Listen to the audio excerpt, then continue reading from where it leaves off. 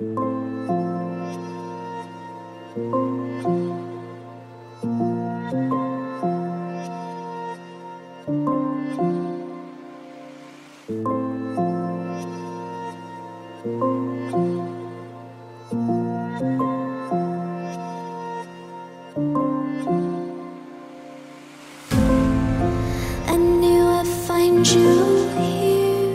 come together here in the sight of God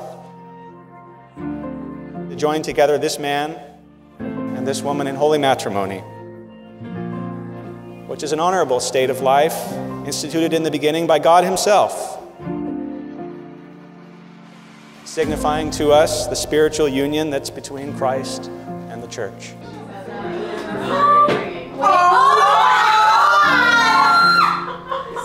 You're so pretty. Wow. I need to not look at her right now. Wow. Guys, stop.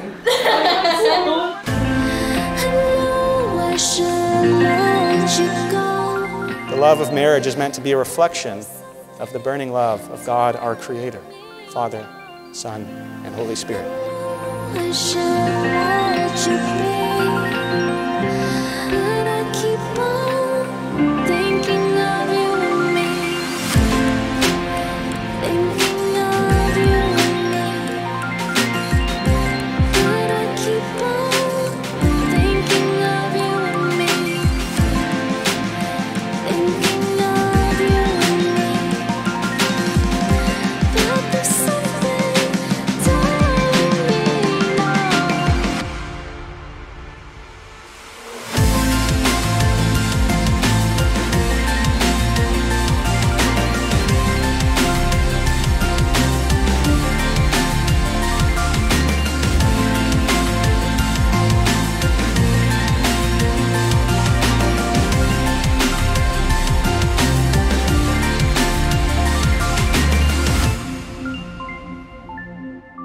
Seth, will you have Elizabeth as your wife, to live together as God has ordained in the holy state of matrimony?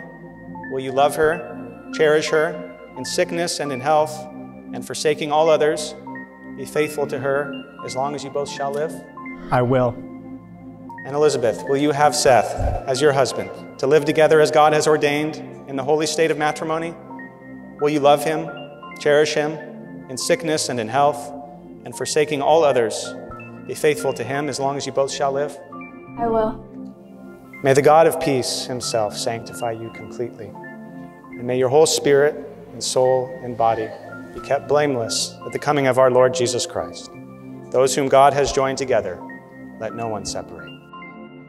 Seth, you may kiss your bride.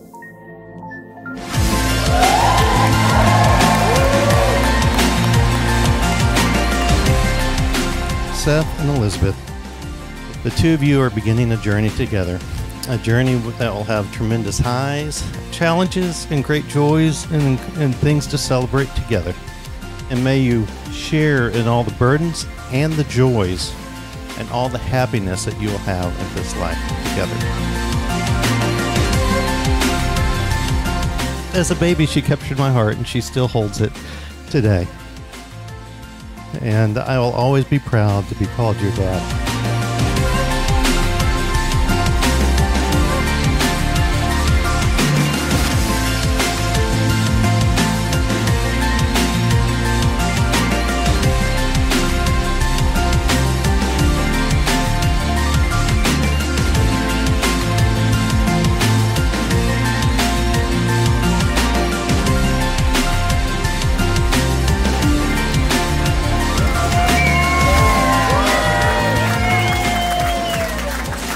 As the oldest sibling, it's often ingrained in you that you're supposed to set the example, right? That you're supposed to show, by way of example, by leading, telling your siblings how to be a good person and showing them how to be a good person.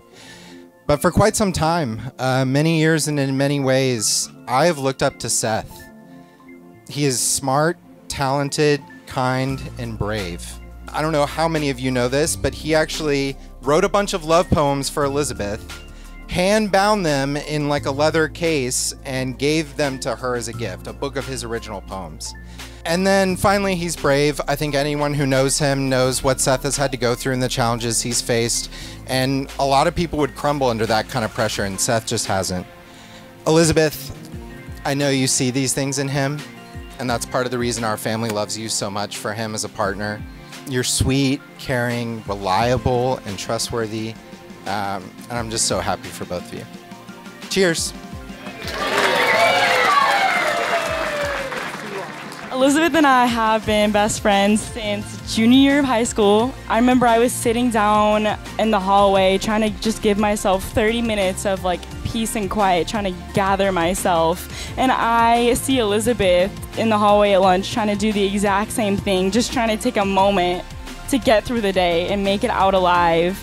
And I locked eyes with her, and then from that day on, we ate lunch together every day for a year. Like, we did not separate.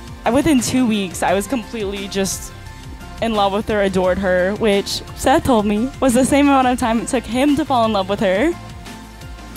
I very quickly learned to just love how amazingly unique she is. Her kindness, her wit, her intelligence was the craziest thing I'd experienced. Freshman year of college comes upon us. I'm living in my dorm.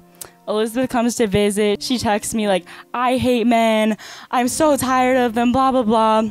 And then probably a day later, really not even a few days, like a couple hours maybe, she texts me and she goes, okay, wait, hold on, like I met someone. And here we are. Here we are, y'all are married. That is crazy. So I wish y'all the best. I love you guys. Have a happy life.